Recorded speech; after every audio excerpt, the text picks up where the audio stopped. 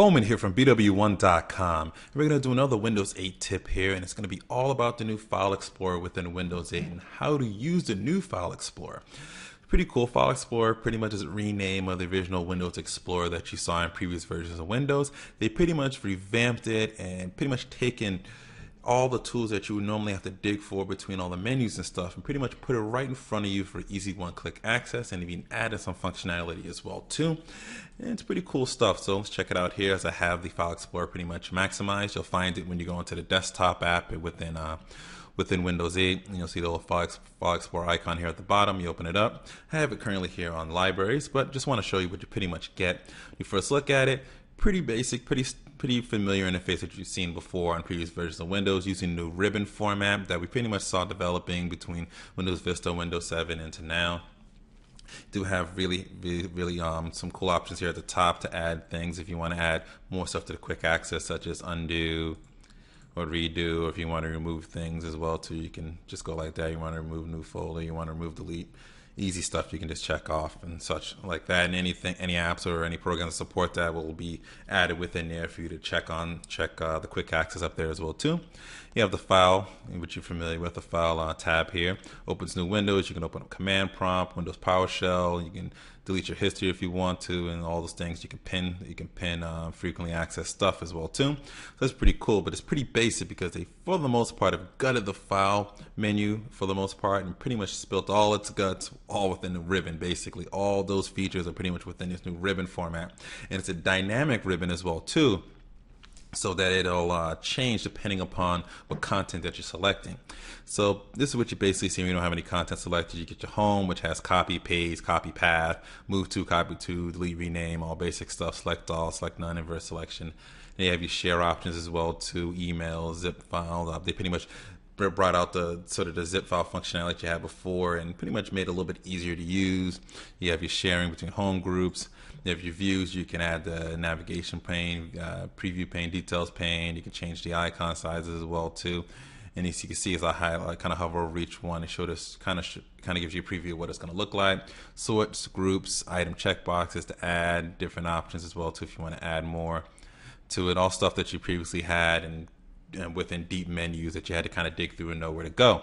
But let's say we want to do some different things here. Let's say I hit this document library right here. See it highlighted right here at the top in purple here. This library tools, and if I hit manage, gives me options for that particular library information specifically. So that particular document file that you're clicking on gives you those options right up there. So I can manage my library. I can optimize the library specifically for different things, restore settings and such.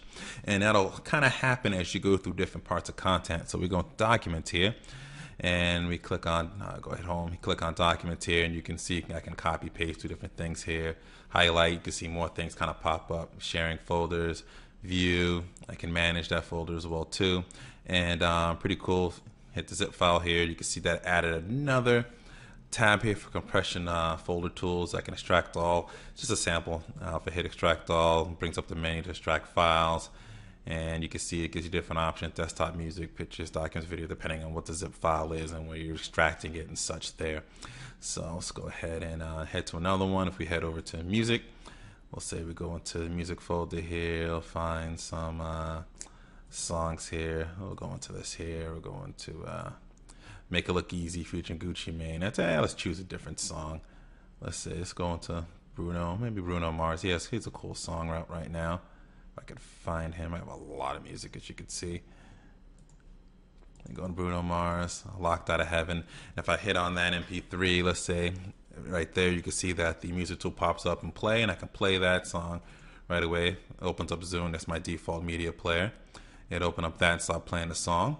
It's pretty cool. You can play all, add the playlist, things like that, and change views, things like that. You can see I can burn this to a disk if I want to. I can add it to a zip file, all sorts of things like that. I go into pictures for similar things there as well too. You can see the picture tool kind of popped up for managing. I can rotate the picture if I want to, rotate left, rotate right without even opening it up. Slideshow, set as a background.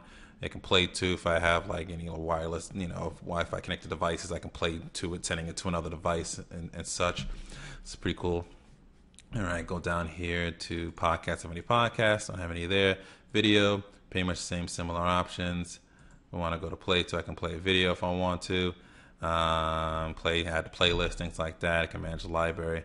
You can see, you kind of get the idea as content dynamically changes. Let's say if I hit on a disk, so like the local disk right here, my C drive, you can see Disk Tools pops up. You can see and I have options for BitLocker encryption now, optimizing for defragmentation and cleanup, format, all those sorts of things like that. Let's say we can do the same thing. See on the video drive, same similar options show up. Let's say we go here to the backup and I have an ISO file here. If I click on that, you can see that this image tool pops up as well. Bring that up, I can mount the ISO, I could burn it to a disk if I want to. So it's pretty cool. You can see really just giving you quick access to those tools that you normally have to right click or dig through menus to kind of access. Another thing that they've added on here is a cool new way to kind of see the sort of how your file transfers with the new file transfer menu. We'll use this CTA 2011 folder to see how big it is. It is 21.7 gigabytes, a lot of HD video files, and I want to send it to my desktop for some reason. Just drag it over here to desktop, drop it within there. And you will see, as it pops up here, this new sort of interface that kind of pops up that shows you sort of the drive speed. So as far as transfer speeds are concerned, you can see how much time remaining, how much is transferred over. You can actually pause the transfer if you want to. Stop it right there. If you need to shut down or do something else, you can start the transfer again. It'll start right back up. You can see sort of the transfer speeds, so that's really cool for people that are really into sort of seeing what the drive speeds, transfer speeds are between the different drives within a system, also within a network drive. This similar thing will kind of pop up as well too. And you can see, you know, copying 109 items from backup X to desktop. You can also see fewer details. This is what usually will pop up for people when they first look at first load it up here with the File Explorer, which is just a basic, simple. You just see the simple bar just going over and the percentage and stuff, what you're normally used to. Hit that more details, you get that more detail that most advanced users will be looking for. And to stop it, just hit X right there, stops the transfer right away. So that's pretty cool. They've added that. You can see they've kind of redesigned a little bit here as far as the address bar. Not too much difference in terms of how it functions, but pretty much kind of a new look to match Windows 8. You have the search functionality right over there. So overall, I think you guys kind of get the idea kind of how the File Explorer works there. It's a really much more advanced tool that gives you much more functionality and pretty much pulls all those tools that you previously had in Windows before and puts it right at your fingertips. It's really easy access to see it right there, click it, and get it going for you there. So that's just a quick look at the File Explorer. If you have any questions at all, be sure to post them a comment right here below on this YouTube video. Post them at BWOne.com as well. Also subscribe to our YouTube page. Follow us on Twitter. Connect with us on all our social networks from Facebook fan page, Google+, Pinterest. You guys know we're on pretty much all the social networks out there. The link is in the description. And always remember to live your tech world in high definition.